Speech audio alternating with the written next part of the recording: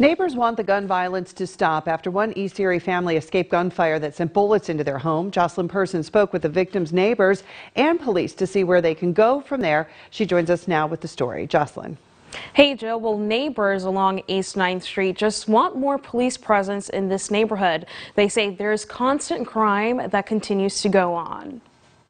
It used to be super quiet. Now there's commonly you hear shots fired. A lot has changed in this East 9th Street neighborhood. Mike has lived in the neighborhood 18 years. He's a neighbor of the family whose home was hit by gunfire. Police say a gunshot was fired into this house. A bullet hit a TV stand, but fortunately didn't hurt two children and others inside at the time. The victims didn't want to appear on camera, but expressed shock to have this happen to them. They say they have no issues with anyone. They just keep to themselves. It could have been pretty random because it's more and more a common occurrence in this neighborhood. So the question is, will there be any type of change in this neighborhood? We also have a gun task force that we started up, and that's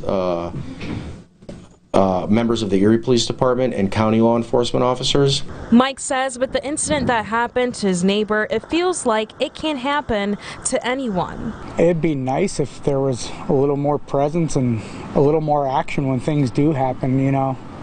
A lot of times you hear we'll take a report and that's about the end of it.